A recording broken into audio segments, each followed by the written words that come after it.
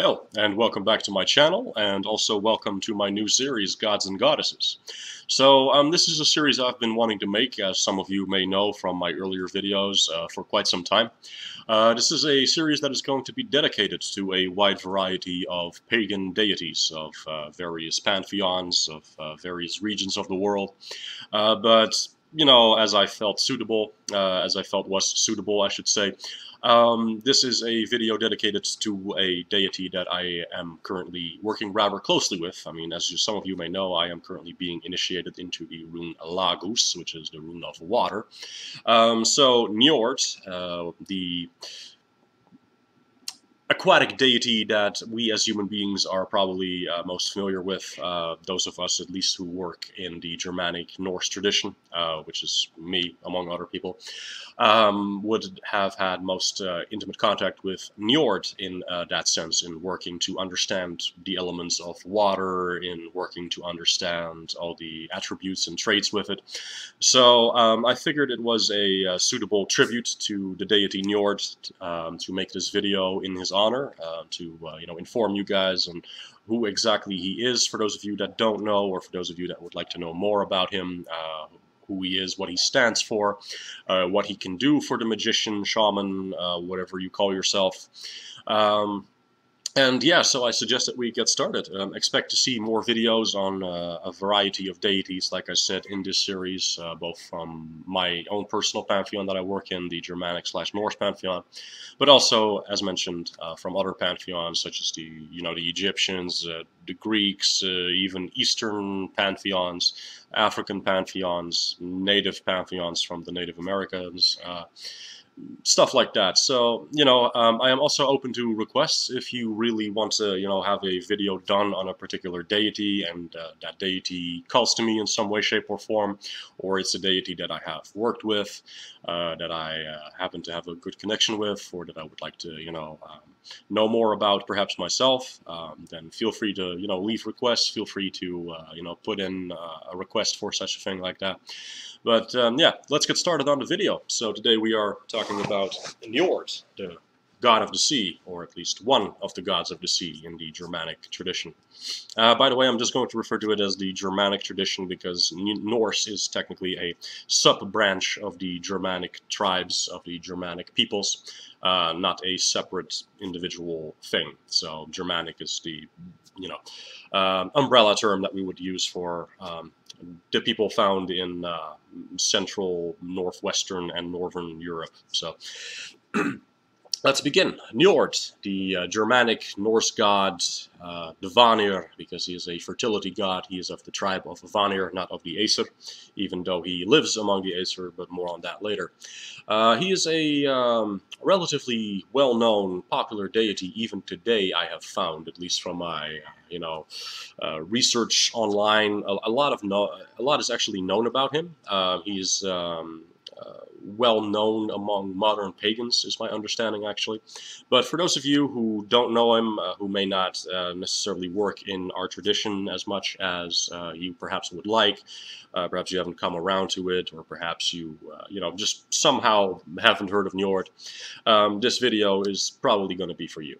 So he is, to most people who do know about him, known as a god of the sea. He is also, of course, the father of Frey and Freya, or Yngvi Frey, he's also known as. It is quite fitting that he is also a fertility god, being the father of the two fertility gods that are probably most well known in a sexual sense. Yngvi Frey, or Frey, is of course the masculine aspect and principle, also called the Lord of the Land, Lord of the Bounty, Lord of the Earth, stuff like that. Freya is of course more about the feminine side of things, and also deals more specifically with romance and sex and stuff like that. Yeah, so Njord is also, of course, in his own right, a fertility deity, in the sense that water, of course, nurtures plants and other things that grow, that we profit from, that we live off of. And of course, back in the day, during the Viking Age, but even in the preceding ages, in the regions where the Germanic tribes resided, especially where I'm from, the Netherlands, modern day Holland, we still have a lot to do with the sea, and I mean we are a very seafaring people historically, the Dutch. So for all these tribes that resided in that area, the sea was a very important source of income, of livelihood, whether that was through fishing, through trade, or through other, crafts that somehow, in some way, shape, or form, relied on water. So Njord is a very important deity historically. He was very well liked, very well known, very widely worshipped as well. And Njord was at one point said to have a wife or consort. It wasn't exactly clear to me if it was specifically a wife, like a marriage arrangement, but with the goddess Nerfus. Now, Nerfus, I have discussed her before. I believe it was in the video on Burkano that I have discussed her before. She is a very much a earth deity, almost like our version of Gaia, if you will, or Mother Earth. Now, one very important and interesting thing that you may want to know about is that the sacrifices, human sacrifices specifically to Nerfus back in the day, Nerfus was said to be carted around to, observe the land and be shown areas, much like a lot of other deities were said to, have been treated. I mean, for example, I know that apparently Marduk, the Babylonian head deity for a while, was said to have his statue carved around through his cities in Babylon, or a city, and then he was shown more like natural environments and stuff like that. But I will make a separate video on him at some point. So, this is something that you see in a lot of pagan traditions, where a statue or representation of a deity is like shown different places rather than the temple in which they normally sit, or their specific area in which their idols would reside, I suppose.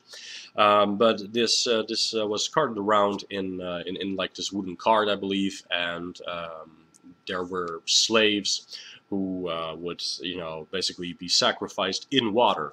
They were drowned as human sacrifices.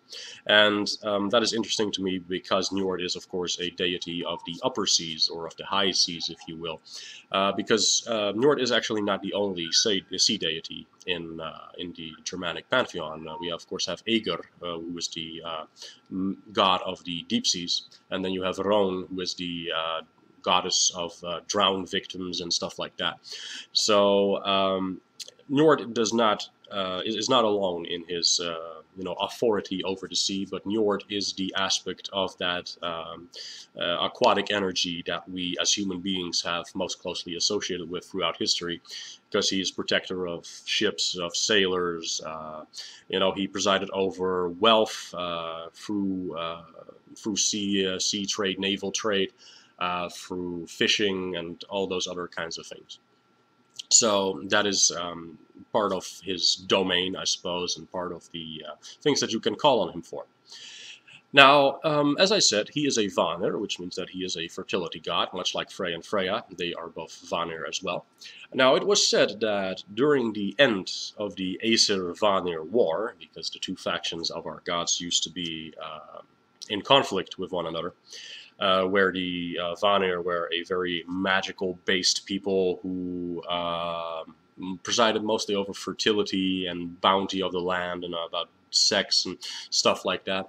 Whereas the Aesir were more about law, order, warfare, and things like that. So eventually, the two sides decided that they wanted to end the fighting, and it was negotiated, I believe, with the help of Njord, which is where his diplomatic qualities are coming forth, which we will be discussing later on as well.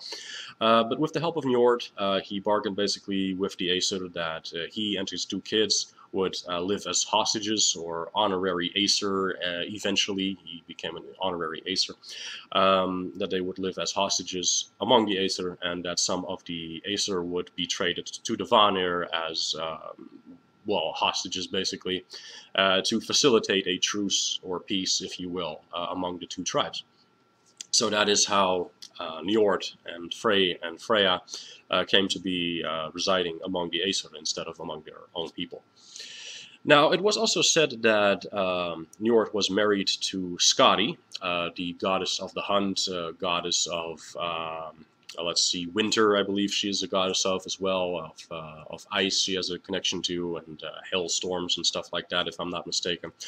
Because I have worked with her during my initiations into Hagalaz and Isa, so she has a very strong connection and elements to the cold and to winter in its variety of expressions and of cold and stuff like that. So this marriage, unfortunately, for both of them, ended in failure, or perhaps fortunately, because if stuff doesn't work out, it doesn't work out. But basically, apparently, the reason for this was that Skadi preferred to, live in cold, mountainous areas, and Njord preferred to, being a sea god, reside with the sea in it or near it at least. And they basically split their schedules into half of the year they would live with Njord, and then half of the year they would live with Skadi, and neither of them liked the other's abode, so this became such a great point of frustration for them that they eventually went their separate ways. So yeah, that is a bit of background on Njord here, because this is, of course, a video on Njord, not specifically on Skadi, with all due respect to her. But while Njord's popularity has certainly waned over the past centuries with the spread of Christianity, unfortunately, of course, throughout Europe, he is still absolutely a force to be reckoned with, because the sea is not quite tameable, as we know. I mean, it is obviously, as I have seen in my own native country, maintainable, it is manageable, but you cannot ever truly tame the sea.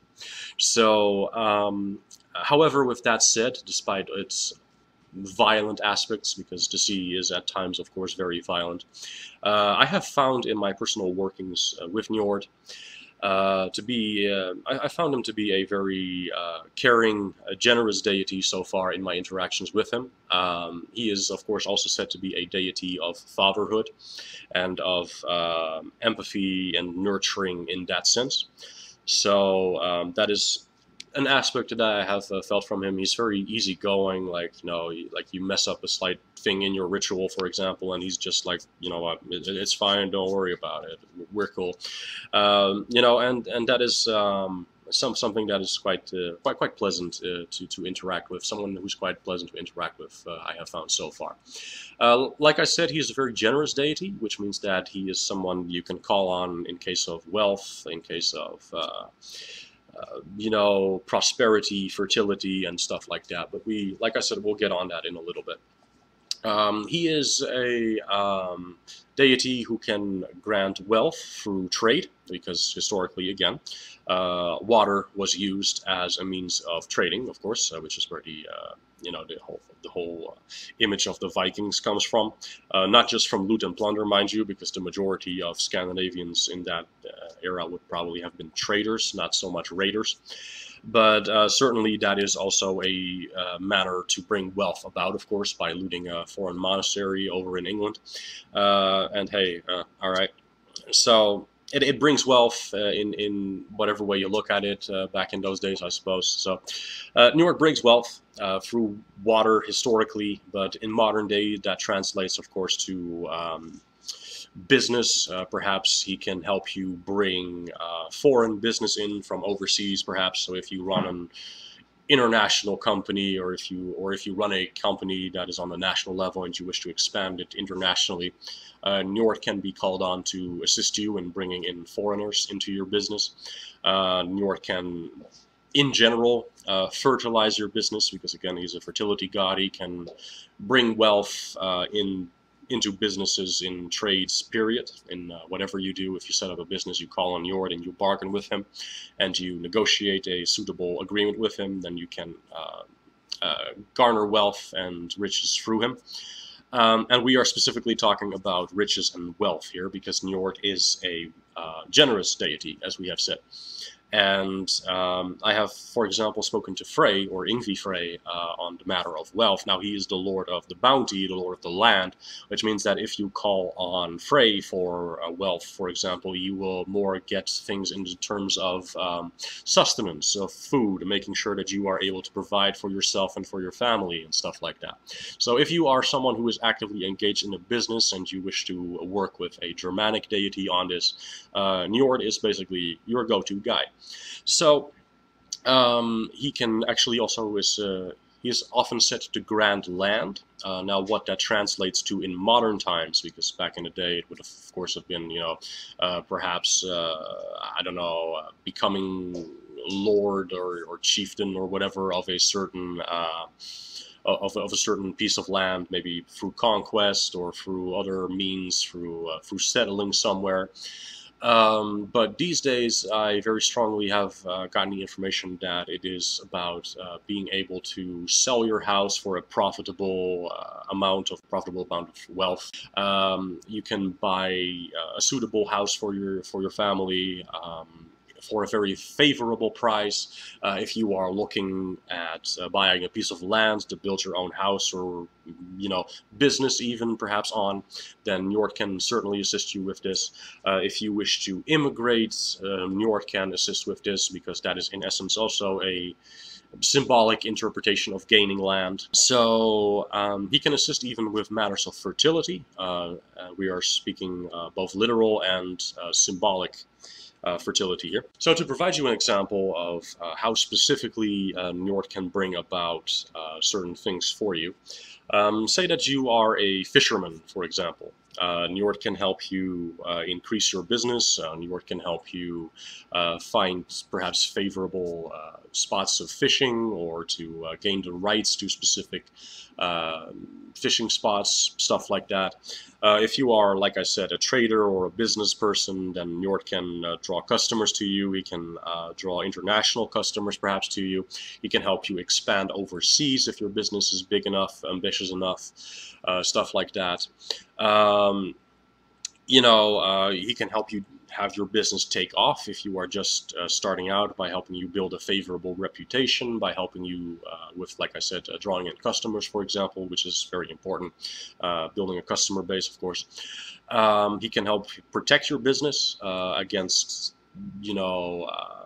outside occurrences, against outside influences that may wish to unfavorably influence your business. He can help you turn a profit through various different avenues. He is an excellent deity to invoke, like I said, for gaining land. If you wish to safely move, I forgot to include that in the list earlier. If you wish to have a safe move, if you want to have a move go smoothly, if you move from one place to the other, especially, I suppose, if you move cross continents or over continents to different continents, then Njord is someone that you would want to call on to help assist and facilitate this move and make it go as smoothly as possible. He is, like I said, a Vanir, which means that he is a fertility god, and that means that he can assist with matters of childbirth. He can assist with matters of making sure that your childbirth is less likely to be influenced by negative factors in various ways. He is therefore also, because he is a fertility god, a very suitable deity to call on if you work, for example, in agriculture, which has to do with growing things, of course. Now, Frey also, as mentioned earlier, can cover this as well, or you can perhaps, talk to both of them and come to a mutual agreement with both of these beings. If you work in a medical profession that has to do with childbirth, with delivering children, with fertility in some way, shape, or form, Njord can certainly also assist you, both in the employment aspects, of course, like helping you get ahead in that sense, but he can also, of course, provide you perhaps valuable insight on how to best execute your profession and things like that. So all these things are very intertwined if you start looking at it like that, and perhaps some of you who are practicing magic, who are interested or perhaps even already working in these areas that I have listed, Njord can be a great help to those of you who are in these fields. Njord is also an excellent negotiator and guide, as briefly mentioned earlier, as seen in the myths of the Aesir and Vanir War, where he basically agreed to be exchanged as hostages to, settle peace. So he's a good diplomat, he's a good peacekeeper, a good negotiator. He can therefore also be employed by people who deal in that kind of thing. I'm thinking from the top of my head, like a realtor, for example. You are helping people gain land or sell land, which is another thing that Njord presides over, but you are also helping them find the best deal possible. You are profiting off of that, of course. So if you are a realtor or a real estate agent or something like that, or if you're thinking of going into those fields, then Njord can be a very suitable deity. In fact, would be a very suitable deity to get involved with to this end. Njord is also a father figure, as mentioned. He's the father of Frey and Freya, and both in mythology and from my personal experience, he is someone who can, greatly assist those either missing a father figure in their lives, or those who are planning on, about to become, or even already are fathers or father figures. Now, I'm personally not yet a father, but I will definitely be working with him should that ever come about. So Njord can be a great god to call on for those who are in leadership positions as well. He has a lot of empathy, like I said, sympathy. He can provide a lot of guidance. He inspires people to have greater leadership capabilities, because a good leader is, of course, not just someone who barks orders. A good leader is also someone who can be engaged with the people under them. And a good leader is also someone who can have empathy, but who can also balance these two of, having to be cold and logical sometimes, and also having to be empathetic. And you need to, of course, balance these things out and know when to be what. So Njord can very greatly assist those in leadership positions. For example, if you are, in a leadership position in the military, for example, if you directly lead people, if you are running a business with employees working for you, stuff like that. So that is something that perhaps you may wish to consider if you, are in roles like that, in positions like that, in positions of authority where it is imperative that you connect with your, subordinates. If you are responsible for their safety, for their well-being, both physically and mentally, then and in some cases spiritually. So that is something that you may also want to look into. So these are the things that, or some of the things that Njord can do for you, which Njord can help you with. Now, of course, then the question remains, what can you do for Njord? Because I'm assuming that if you are watching this, if you are wanting to work with a particular deity, then you will also want to be able to provide suitable offerings in return. So Njord appreciates industriousness, and this is of course not a trait exclusive to Njord. This is something that you see a lot in Germanic deities. They always appreciate self-reliance. They always encourage it. They always encourage standing up for yourself, protecting your kin, which is a very valuable trait in my personal opinion to have. And this is in and of itself considered a sacrifice, not just to Njord, but also to the gods in general. So creating things, working hard to get your business off the ground, being a fair and empathetic, but of course firm leader, are all things that Njord appreciates due to the qualities that I have already mentioned that he possesses. Being a good father-like figure, if you are not actually a father, but if you are in, like I said, positions of authority or something like that, these are all things that are hard work. These are all things that Njord appreciates. Should you enter into a contract or other form of commitment or agreement with Njord, energy donations on a monthly basis or on a regular interval, or even just a bulk energy donation in whatever form, that is always appreciated, of course. These are all things that you can sacrifice. So basically, you can have some of your spiritual helpers, assistants, assist with having energy extracted from you at regular intervals to donate to Njord's to Njord's cause, if you will. You can have him arrange that for you. You can even meditate regularly for a certain amount of time to donate energy to Njord, send it off to him, if you will. So he has obviously got a connection to the sea, So Njord also appreciates those who fight for the welfare of the sea, for the health of our oceans, for the wealth and well-being of our lakes, of our rivers, of our of our streams, and all things related to water. So those who take measure against pollution, against the tampering with our oceans and overfishing and stuff like that. These are all things that Njord appreciates naturally because he is a deity of the upper high seas. Working with water or sea magic for healing, for protection, for guidance, for nurturing, stuff like that, which Njord, by the way, can also help teach, is another way to honor Njord. So if you are feeling called to, work with water magic, if you are called to working with the energy of the sea, these are things that honor Njord as well. Like I said, Njord is a generous deity, sharing your wealth and bounty with others, whether that is just your food or buying your friend's dinner on occasion, or taking them out to just to see a movie, or helping friends or family out with debts or stuff like that. If it is within your capabilities, of course, because there's also a need to look after yourself as always. But if these things are all possible for you to do, like if you are, for example, rich, but you're, you got money to spare, if you help out others through such a means, then Njord also greatly appreciates that, because Njord is a wealthy deity, and Njord is also very generous with his wealth. Therefore, it is something that he appreciates if you share your wealth with other people. You could even alternatively make donations to charities.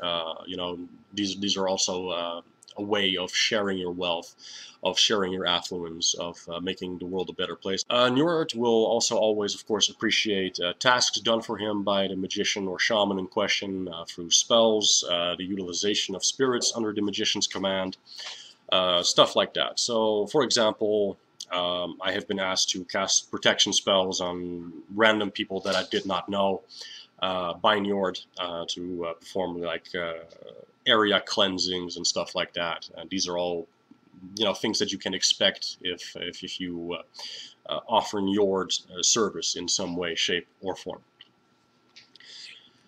So, suppose that you wish to approach Njord with an offering out of either gratitude, or if you wish to approach him with a like a ceremonial magic kind of contract kind of deal.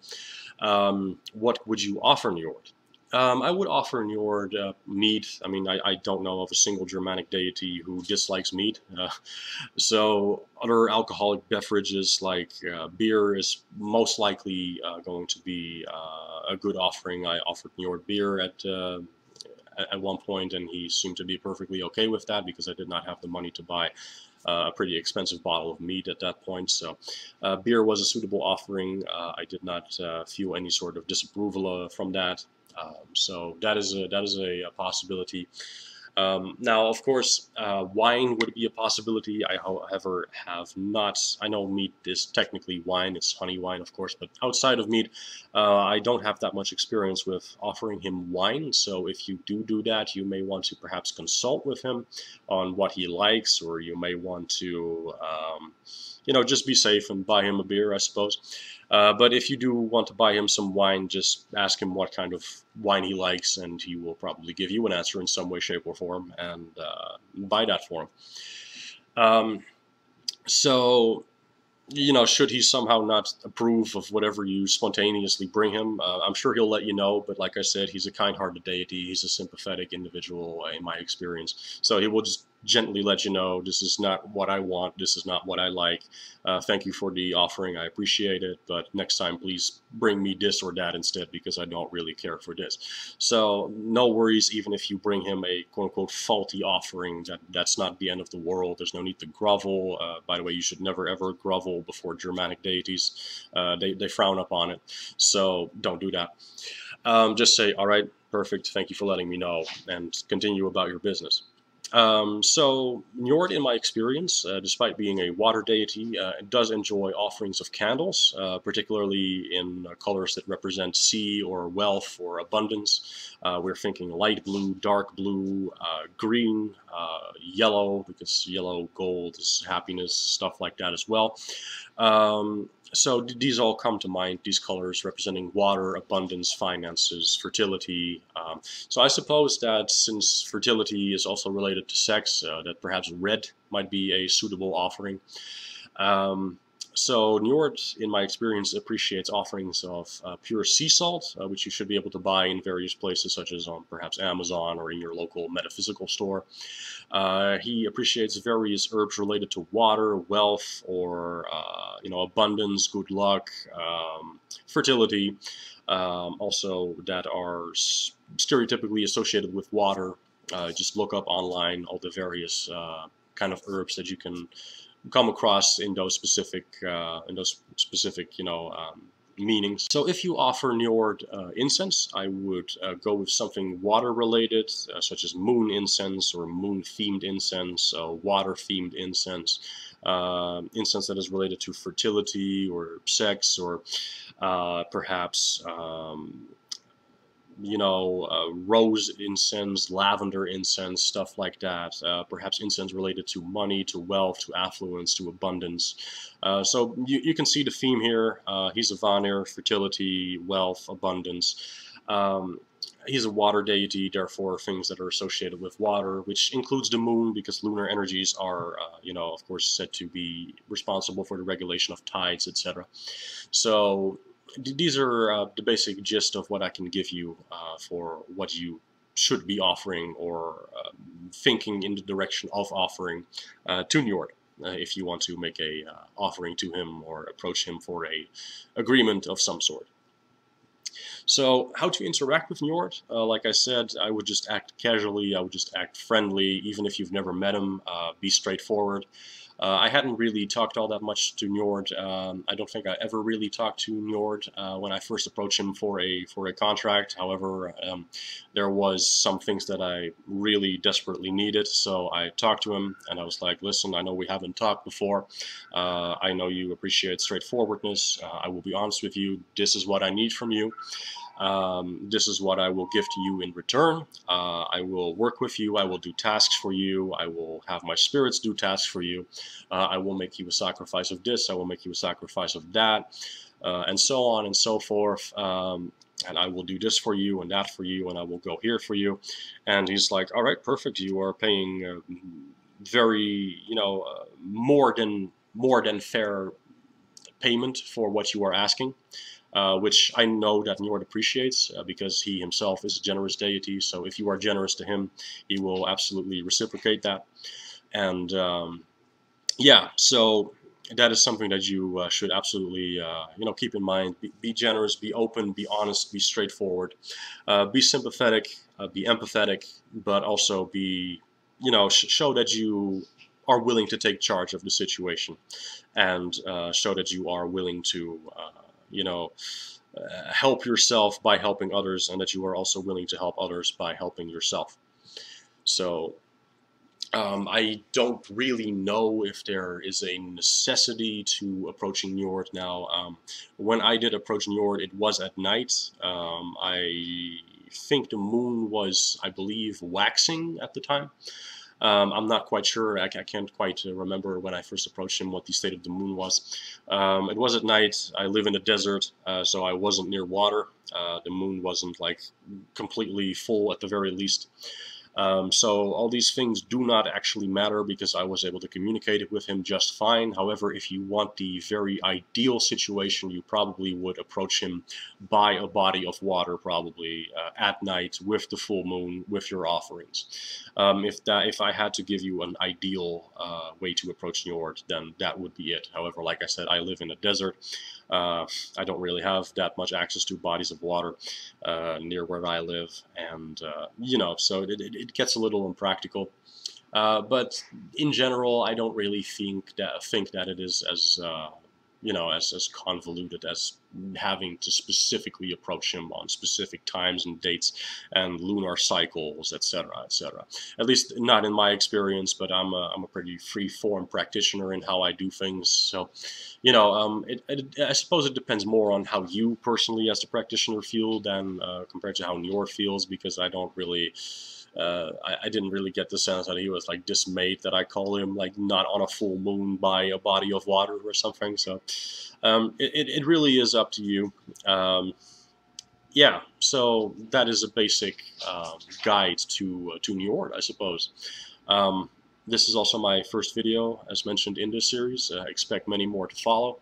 Like I said, if you have any suggestions, if you have any requests on specific deities that you want to discuss, I will, for various reasons, choose to not engage with certain requests if I, for example, don't like the deity in question, if I have bad experiences with them, stuff like that. But for the vast majority of deities, I will likely be open to making a video about them. So please let me know if you have an interest in specific deities. I will do my best to honor the requests that I get the most. Of course, I also have a limited amount of time and other obligations that I use this channel for, so it is a matter of first come, first serve, and also of priorities, I suppose.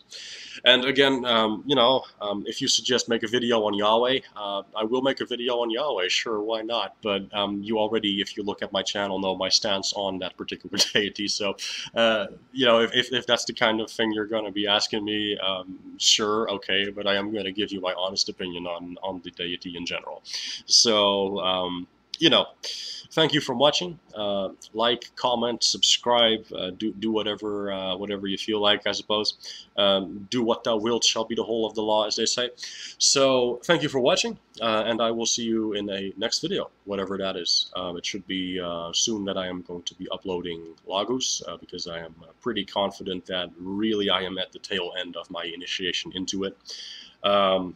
Yeah, it has been a very rough initiation, very long, very lengthy, and I'm getting kind of tired of Lagus. Let me put it like that, and that's usually when I know that an initiation is drawing to a close, because at that point I'm usually I've worked through the energies. I feel I understand them, and like I said, I've worked with this water deity with Njord now, and there will be more working with him to come to understand certain aspects of his domain, his influence, his affluence as well, I suppose. And yeah, I look forward to making the video on Lagus as a conclusion to that specific rune, and to finally move on to Ingwaz, because that's a rune I am actually pretty damn excited for, because it is a rune of self-actualization. So because anyway, we will get on that in that specific video. Anyway, thank you all so much for watching. I will see you next time. Hail.